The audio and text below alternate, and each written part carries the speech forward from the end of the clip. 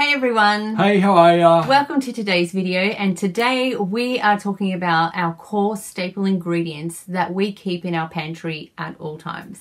Now when we started keto, one of the things that we did is we went through the cupboard and we got rid of a whole bunch of stuff. Anything that had sugar in it, things like sugar, the tomato sauce, the flours, so the plain flour, self-raising flour, all for the of starches. The starches, well, yep, so we got rid of our flour, all of the sugars, and we had a whole range of those as well. So they all went, the oils, so we got rid of the canola oil, the vegetable oils, all gone. So these are the things that we now have in our cupboard and could not do without on the ketogenic diet. First up, we are going to talk about almond flour, also known as ground almond or almond meal. Yep. So this is one that we just purchased from our local supermarket.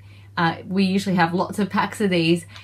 So we can just use this in so many different items, whether it's bagels or if we're making a keto-friendly bread, waffles, it could be a cheesecake crust as well. So this is used in lots and lots of our recipes. And not just almond flour, but usually use it in combination with coconut flour as well, which a little bit harder to find. We've had to find this in a couple of specialty stores when we've needed it, but usually in combination with the ground almond, we can make something to replace normal flour. Usually in baking, which brings us to baking powder as well. This is a gluten-free baking powder. We can get this at the local supermarket. We've been looking for bigger packs. I've been looking for bigger packs. I haven't told you that. But you can buy this pretty much anywhere. It is gluten-free because we're avoiding the starches and that sort of thing that's involved in wheat products. And so that is another one that we have all the time. Next up is passata. This one, again, it's available in many of our local supermarkets, so it's really easy to get. We choose passata over the jars of ready-made pasta sauce because the sugar content is much, much lower.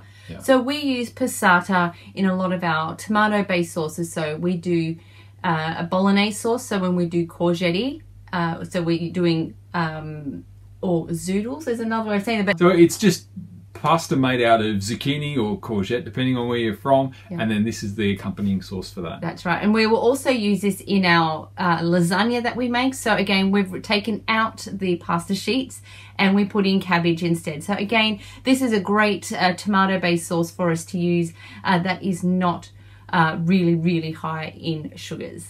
Okay, next one is coconut oil. We use this as our main cooking fat. So if we're frying chicken or something like that, shallow fry, we don't deep fry really, but we would be using this. We use it in little fat bomb recipes, little chocolate treats. We'll put that in there. Bases for like biscuit bases and that sort of thing. There's a whole lot of things that we use that in across so many things. Yeah, and it's really just a good replacement for other fats. It's got a high smoking temperature, so it doesn't oxidize as readily as other things do. But that's one that we use all the time. Next up, we have coconut milk. So we use coconut milk in some desserts. So if we are making a chocolate mousse, also we love Thai. So again, coconut milk is used in Thai. So when we're making a Thai green curry or etc. Or a laksa. Yes. So really great for that as well. Next up is cocoa powder. So for this, I love my sweets. So this is a really important ingredient. So the great thing with cocoa powder is that it is negative carbs. So what that means is that the fiber content is greater than the actual carbs itself. So this is a really great ingredient to have. Just make sure that it doesn't have any added sugar. So always check the ingredients. So the next one that we're going to look at is our sugar replacements. And for us, the main ones that we use are erythritol and xylitol. Now this is a big bag and this will last us ages. Now a lot of people talk about the three main sugar replacements that they use would be erythritol, stevia and xylitol. Stevia has a fairly strong aftertaste, which is why we choose not to use it. Both of these have almost no aftertaste. Now erythritol does have a slight characteristic to it that some people will like, some people will not. It has a bit of a cooling to it, almost like when you have a menthol mint or something like that and you get that feeling in your mouth of freshness, erythritol does that. So if you're using that a lot in baking, it's just something you need to know about. Now, when we use xylitol, we only use it in small amounts because it still has a higher glycemic index reaction than something like erythritol. Yeah. We might use a teaspoon of it in a cup of tea. So when we're baking though, we're more likely to use erythritol rather than anything else. Yeah. Now, something to keep in mind when you're using replacement sugars is the impact on your digestive system, let's say. Digestive discomfort. Yeah, yeah. You don't want to have it in, like, you don't want to have excess consumption very much. Like it says on packets of chewing gum, excess consumption may have a laxative effect. Although I have to say, I don't. It doesn't really react for me. I think it's fine. But that's just me. So this is where it comes down to you trying what works for you. But I think maybe you get used to it.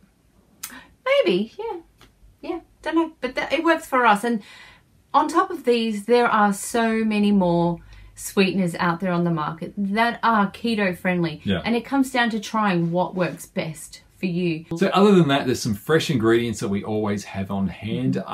Bacon's one of them. Have bacon for breakfast most mornings.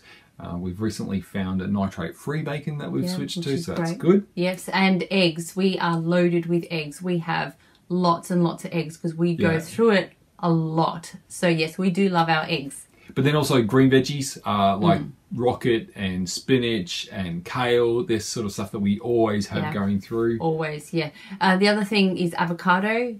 We have lots of avocados. So we do eat that. And obviously with the good fats and the fibre and all that with that, can't get enough of it. So there you have it. They are our core ingredients that we have in our kitchen, in our pantry, pretty much at all times.